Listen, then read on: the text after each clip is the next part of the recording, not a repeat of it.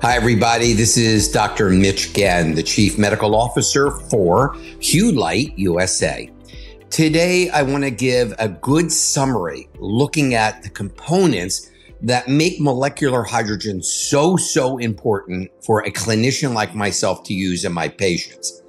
Molecular hydrogen can quell the hydroxyperoxyl as well as the peroxynitrate free radicals. These are the most violent of the free radicals, and they certainly can do significant damage eventually, basically to the DNA.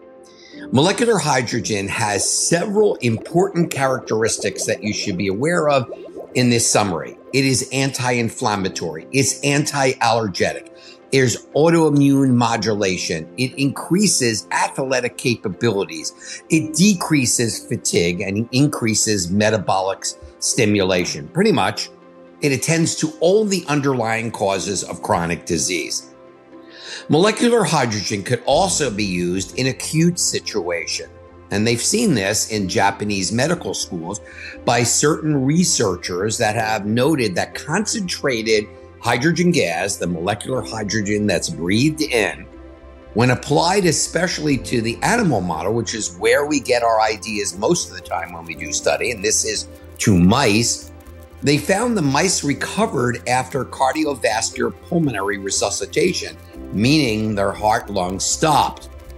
Therefore, cardio side effects have been reduced, survival rates were increased, and the risk of disability from the sequelae have also been suppressed. So this may become an integral part of pretty much hospitals and ERs where there is a CPR type of situation that's been performed, especially if it can reduce the heavy side effects which cause so much of the situational difficulties for the patients after such procedures.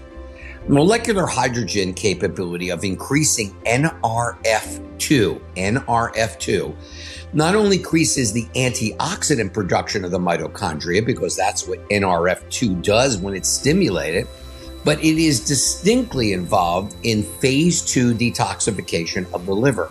So you're improving the amount of antioxidants while improving liver detoxification.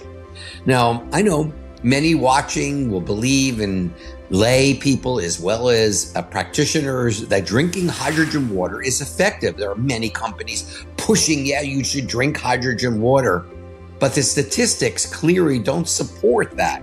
Why? Well, 1 hour of inhaled hydrogen, they found, is equal to drinking 72 tons of hydrogen water. Who can do that? It's impossible. So you see the huge disparity, and there's no way to make it up by trying to drink more and more water. The molecular hydrogen inhalation is no question the best way of getting the proper dose in someone. Now, after 30 minutes of inhalation of molecular hydrogen, we could detect it even in the venous blood, and even 1 hour after inhalation through the nose, it goes into the lung and then into the bloodstream. And we're seeing concentrations that are very significant of 2 parts per million of the venous blood of hydrogen. Now, because of the positive advantages of inhaling or breathing in through the nose molecular hydrogen, one of the significant effects is the treatment that we can use it for, and has been shown to help in cerebral infarctions. Now, molecular hydrogen has the ability, because it's so small, to transverse the blood-brain barrier. It gets to the area of where the cerebral infarct is and helps other situations that are central nervous system problem, and they are originated there, including, for example, Parkinson's disease. Nitric oxide activation, and you've heard so much of this gasotransmitter. Nitric oxide, along with hydrogen sulfide, along with carbon monoxide, are made under normal conditions in small amounts that help dilate the blood vessels and get blood to different parts of the body. Now, nitric oxide activation, especially with a combination of using the inhaled molecular hydrogen and photobiomodulation therapy, which we talked about in the past, basically enhanced blood flow is going to be seen, especially in the capillaries. And remember, the capillaries are the terminal endings of our circulatory system. This, no question, will reduce microvascular disease, which is so common and pervasive in our population. Now, perhaps not thought of before, molecular hydrogen also has a place in cancer therapies, especially when you need an increase in antioxidant activity. This would very much be indicated. Remember, the stimulation of NRF2 will increase in the mitochondria's antioxidant effects. And due to the Warburg effect in all cancer cells, that's the end product of lactate from anaerobic glycolysis and eventually becoming lactic acid due to this fermentation process, well, that's a significant issue in the metabolic cancer mitigation. When molecular hydrogen is inhaled, lactic acid is not stored. Now, this is an unbelievably important thing, especially when you consider every single cancer cell does ferment from pyruvate to lactate, and eventually losing a proton, it becomes lactic acid. And in this case, this lactic acid gets burned up and excessive reactive oxygen species are suppressed. Now, it's extremely important concept, and it goes hand in hand with other therapies that interrupt the fermentation process, such as dichloroacetate, and even been shown very high doses of intravenous vitamin C. As mentioned before, athletes perform better in many of the studies when they have inhaled molecular hydrogen prior to their specific events that they have. So this is a great therapy to be done by professional and even amateurs that are going out to make sure it protects them and they perform the best.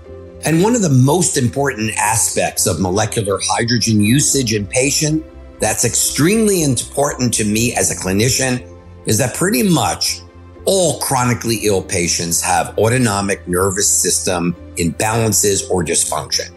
Studies clearly have shown that molecular balances in the ANS does make a huge difference. In 2018, a university hospital in Germany conducted research whereby the conclusion was fatigue occurs when the brain gets stressed.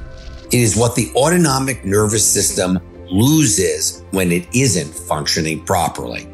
And that's because the sympathetic component is way out of balance to the parasympathetic.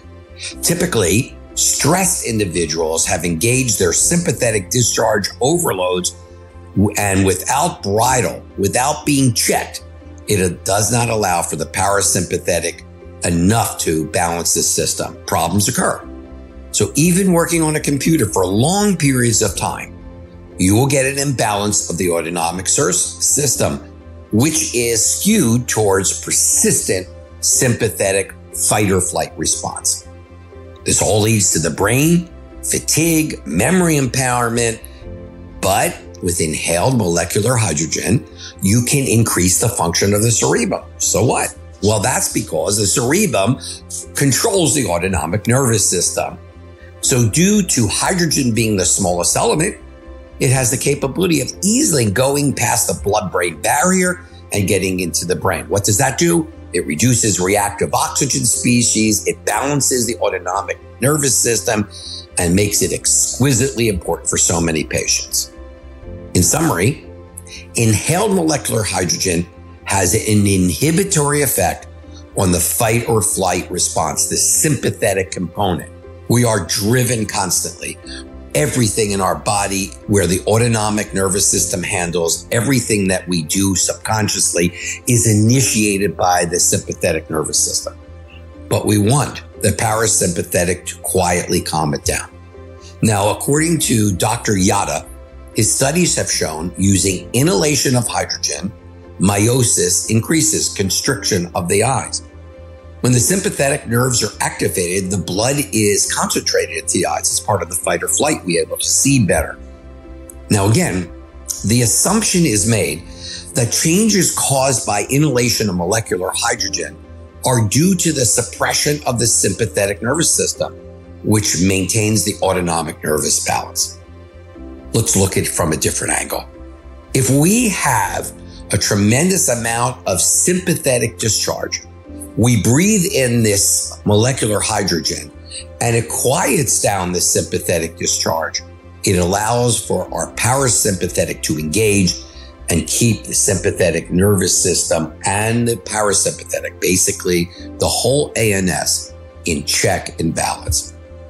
I don't see any other element, any other thing that I can do, although I can add other nutrients and things that have that effect. And so the combination of pretty much natural things, general measures like walking on the sand, barefooting in the grass, singing, humming, workout, breathing properly, all helped the parasympathetic regain, its capability. Learning to calm down, doing meditation, exercise also helps. There are medications and there are natural elements that also can either increase the parasympathetic or decrease sympathetic tone. But what could be easier than having someone, a patient of yours, sit and inhale molecular hydrogen for 1 hour? The changes are astounding. I'm Dr. Mitch Ghen.